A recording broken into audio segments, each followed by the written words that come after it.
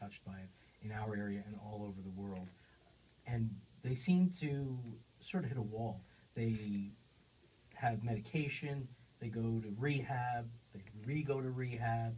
It always seems like it starts with hope and it ends with broken hearts. And I think a lot of people feel like there's no solution. In your opinion, is there a solution? There is, there are solutions, because depending on what the addiction is to, the solution varies. Of course, without a desire on the individual's part to make a meaningful change, there is no chance. So the person has to be willing to do what's going on.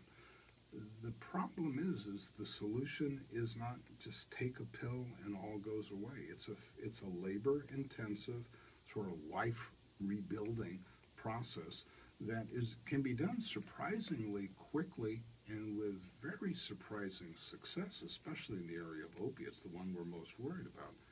Unfortunately, you got to do the total package to do it right. You've got to do the therapy side. You've got to address how to, within the case of opiates, how to shut off the withdrawal. And by the way, not reduce it.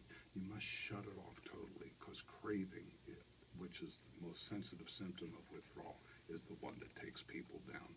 In my opinion, it's also really important to address and correct underlying things such as depression, anxiety, impulse control, maybe attention deficit disorders that the person didn't realize, but that these make their life difficult, which kind of drives them into using drugs so they're not as upset.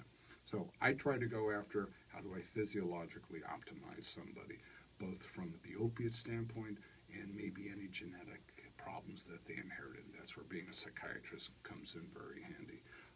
I've tried very hard to study the whole side of the scientific aspects of how to use what I believe is the best treatment right now, and that is Suboxone. And so I try to use that in what I think is the best thing.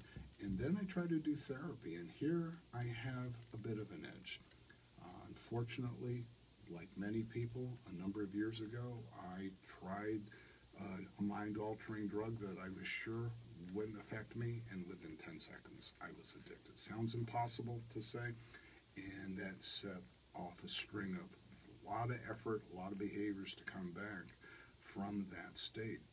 But, and I don't think I'm unusual, I will tell you, I wish I hadn't gone down that road, but I'm a better person today than I was before that, and I think that's possible for anybody who gets the right kind of treatment.